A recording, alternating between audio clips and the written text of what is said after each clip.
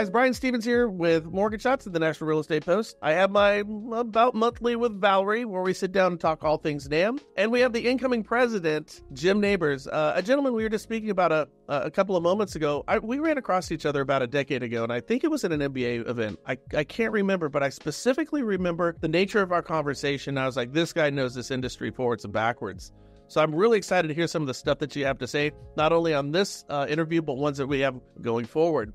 Now, Valerie, let's start with this.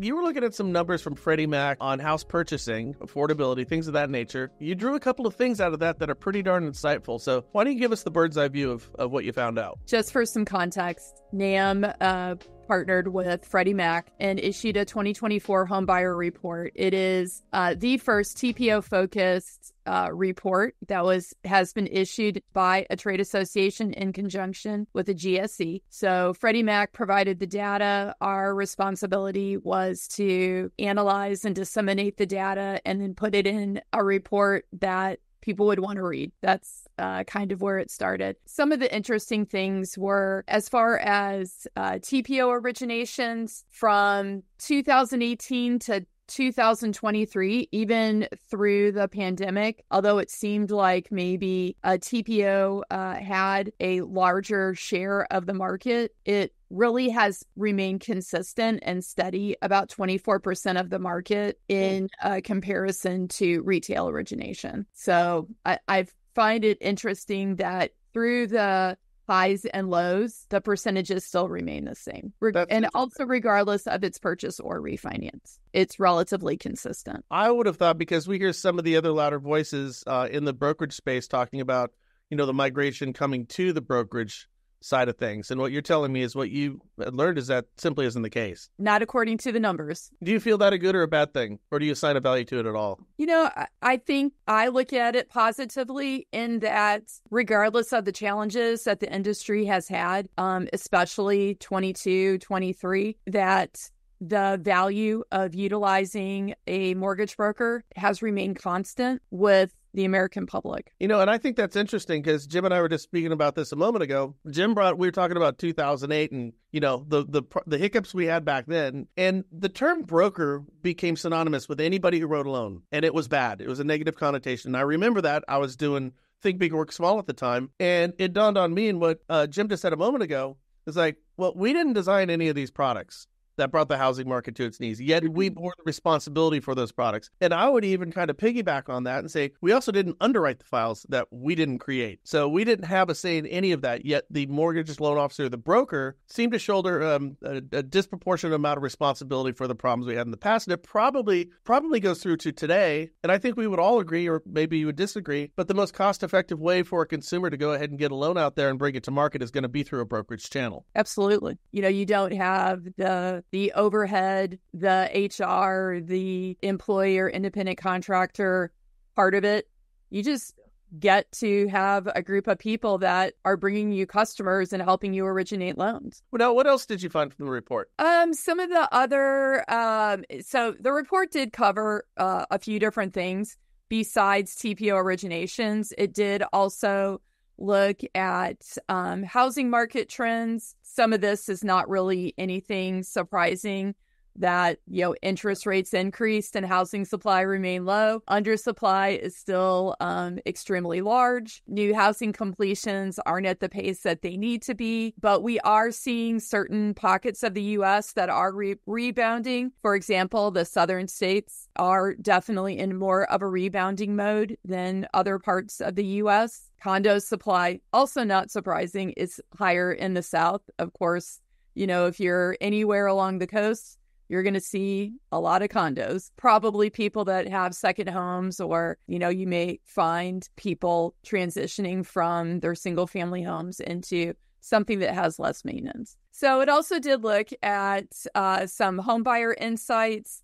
in particular for 2024, where we are seeing the homeownership rates for minorities increasing. So that gap is getting slightly smaller. Latin households are experiencing growth, but, homeownership disparities are still significant. The gap is actually widest in millennials. I think that is probably going to change as we get more of this millennial sector into that home buying part of life. Continue to monitor that. We also have single women home buyers. Single females are quite honestly more likely to become homeowners than single men or even married couples. So I do find that interesting. I do a lot of affordable housing, and of all of my affordable housing customers, I would say 95% of them, it might be even higher, are single women. Single women aren't going to buy toy haulers and wave runners and Sea-Doos and quad runners and bass boats, and they're not going to buy it. All that conspicuous consumption, they're not going to do it. Hey, I want to ask you this. Both of you, I want to ask you this. I posed this question to Dave Stevens a little over a year ago, and I said to him, we were talking about the income gap amongst underserved communities, particularly I was talking about the African American community. I said, now you look at the two GSEs, they've put nearly $1 trillion into philanthropy, working with underserved communities, working with minority communities. And now we find the homeownership gap is larger today than it was back in the 1960s in certain areas, where you could still put in a deed of trust that you could not rent or sell that house to an African American. Has Fannie and Freddie, have everything they've done over the past 2 decades been a catastrophic failure? I mean, I want some for $1 trillion, don't you? You know, I think I don't think we can place all the blame on Fannie and Freddie, because quite honestly, at least from 2008 forward, they're government-sponsored enterprises. They don't get to make decisions. The head of them, FHFA, makes their decisions. They just go along with whatever that governmental agency is requiring them to do. But for the past 80 of the 90 years, or 70 of the past 90 years, they weren't under conservatorship. And you could actually even make an argument that being under conservatorship, they haven't changed their trajectory or really even their approach towards underserved communities and getting home ownership numbers up. We haven't seen anything by and large that's been huge. And they are the only ones who threw $1 trillion at this thing. I mean, how do we look at this and say, you know what, we have an election cycle right before us. We need to look at things completely differently, because what we've done for nearly a century now hasn't had any meaningful effect. I think you need to look at a few things. One, like Valerie's talking about, now the pool of Hispanics is the fastest growing. Well, previously, when they were throwing as you would say, throwing $1 trillion at it, it was all minorities were the fastest growing, and keeping up with them with new homes and new development just hasn't been able to keep pace with the need for housing. I think that's been the biggest problem, is being able, to constantly chase where is there a need for housing. An example, if you're building a new house, let's say you decide to move from California to Cleveland, a 2x4 costs the same in California as it does in Cleveland. Correct. If you're building a new home, and you can build a new home where your city is, where the average price is $463,000, are you going to build it there, or are you going to build in the inner city of Cleveland, where the average house sells for $80,000? I would factor in the cost. I would factor in the cost of labor, which is going to be significantly higher in California. I'm going to factor in the cost of permits, factor in the cost of taxes. But it's probably, I get what you're saying, it's probably going to be California. That I hear that. Now, speaking of some of the prohibitive costs that we have, we hear it from both of our candidates right now. What we're going to do to fix housing. For the first time that I can remember, housing is starting to become an issue that our candidates are talking about on a national, state, or local level. Do you hear anything meaningful from either one of our presidential candidates that sounds positive to you, like things could change and we can get some of these properties built, or the cost of your vertical builds any less expensive than they've been in the past? I think people look at it two different ways. People don't look at the cost of how, they look at, everything revolves around the interest rate. The problem with, we have the millennials, which are the most educated, the most open-minded, the most diverse ever, but they have the least amount of financial education of any generation ever, because the school, if it's not on the test, they don't learn it. They don't learn how to balance a checkbook, so they certainly don't know about interest rates. And having lived through COVID, they just assumed interest rates, as you and I were talking earlier, should be 2.5% to 3%. Last time I became president of NAMB, I was very excited to announce that day in 2005 that interest rate had dropped to 6.5%, and 2,000 people went nuts. We were all excited about 6.5. Now you talk to people about 6.5 and they're like, you should be in jail. Yeah. These rates are just crazy. But people don't really, they keep forgetting you're not making an interest rate. You make a monthly payment. And I think Barry Habib put a nice program together where he was talking about, look at total debt. All right. You talk about how much the houses have increased. How much has your pickup truck increased? Yeah. One of our mutual friends is looking at a new pickup truck and it's over $100,000. And I'm like, what are you even thinking about? But, so all the costs has went up. I do think, you know what? I don't know all the details of the $25,000 down payment assistance plan. But again, it depends on what it's geared for. Is it, first-time home buyers, every kid wants to buy their first house to be just like their parents. Yeah. They forget that their parents, that might be their third or fourth house.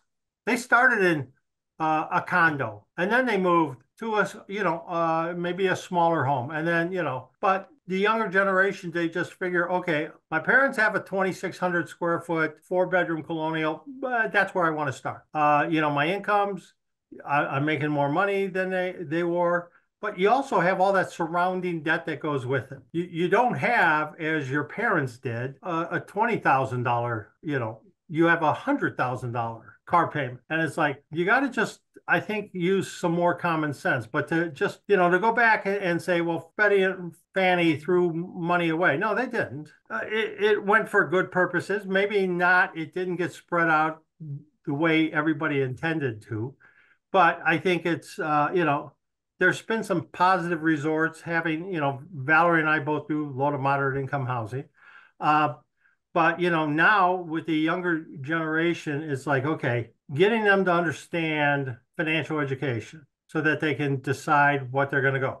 And, none of us can decide on what. I haven't heard any details on what former President Trump is offering, but Vice President Harris's plan, I'm like, okay, I need to see more details. Is this, does it depend on where you're buying the house? I mean, is it somebody that says, okay, great, I'm going to buy a $500,000 house and you're going to give me 25 grand? Or is it, I'm going to buy a $130,000 house and this 25 grand I'm going to use for not only down payment, but to do some repairs to this house and rebuild the area. Yeah. And I think that's what it's supposed to be geared for, but I'm not exactly sure. Yeah, no, I'd agree. I think we're woefully anemic when it comes to details on either one of the plans. But I'm feeling like we're starting to hear some things that are kind of solutions that are a little bit different than maybe we've heard in the past. And listen, I don't know if any of this stuff is going to work or not work. I don't profess to have the answers. I'm an armchair quarterback. I see things after they've taken place. Hey, let's just switch gears for a couple of minutes since we're talking about this. Jim, you are now once again the incoming president of NAMB. Valerie, I think you're handed this baton off in good hands. You've done a great job here so far.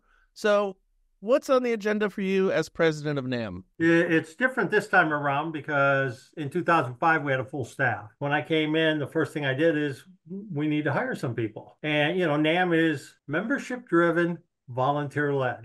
Or did I get it wrong? Is it volunteer-led, membership-driven? Close enough. But for the most part, it's run by volunteers. So, the first thing is I looked at, all right, what do we need to do? The association is growing. It's, when Valerie was president, it doubled in size, which is great. Sometimes it's easier to follow somebody that's not been good because you're going to be compared to them.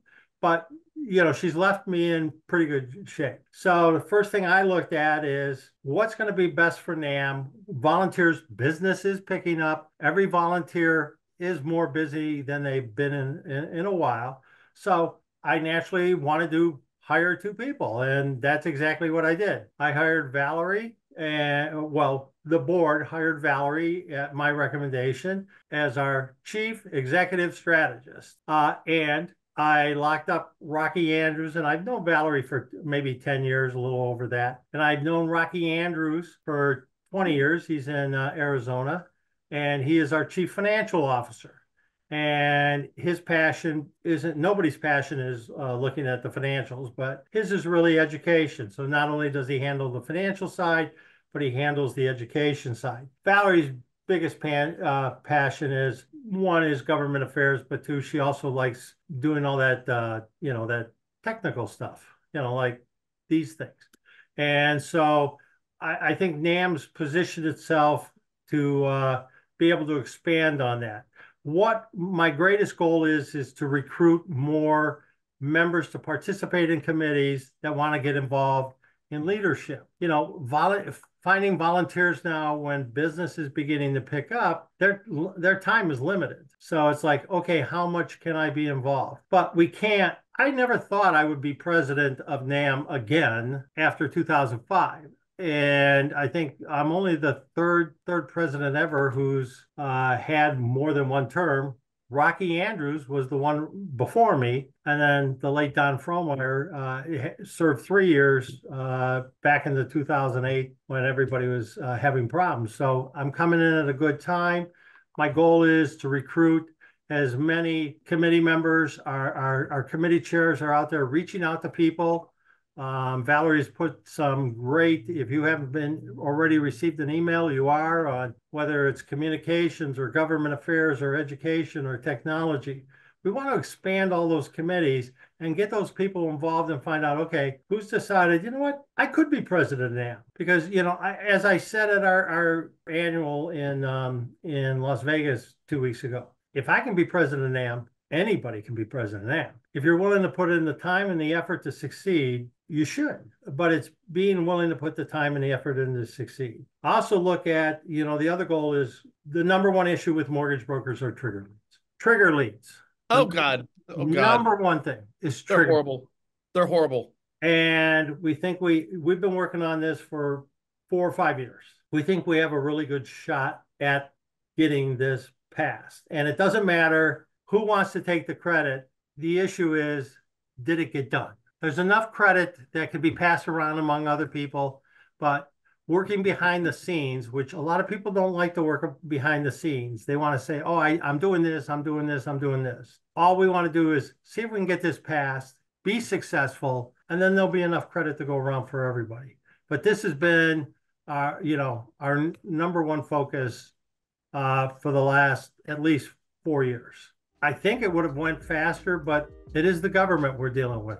Regulators, right. Legislators, but ultimately, if we get that through, that'd be great. There's a bunch of other issues that we're working on and setting our agenda for what we're going to do there. And at the same time, Valerie set us on a nice path. I believe she added 3 states as president. Last one being the state of California, reaffiliated back with NAMB, and the state of Washington and the state of Illinois. I got to sign up Montana, which is also a nice state.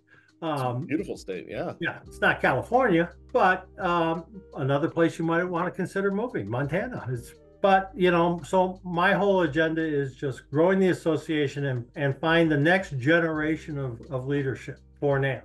That's my entire intention. So let's talk about focus. We said you got a good focus. So let's talk about focus. We have focus coming up in front of us. What can we expect from that event? So it's January 9th to the 11th, 2025 at Margaritaville in Orlando. Once again, what we did is we looked at some of our top speakers from NAMB National and brought those to the East Coast. So we have Neil Dingra with Ford Academy. We have Barry Habib again. We're going to have Carl White. We have Megan Anderson. We have Michelle Berman. We have Chelsea Gardner. But another thing that we're also going to do is we are also going to have a variety of panels focused on different topics, non-QM, the various broker models themselves, what is the best one for you. And then, of course, we're also going to offer our 2 certifications, FHA and reverse. So there'll be a little of something for everybody, plus no snow. Sounds fantastic. Well, listen, to both of you, great luck going forward with everything. Good job thus far. And we'll be chatting you up real soon again. Thank you so much.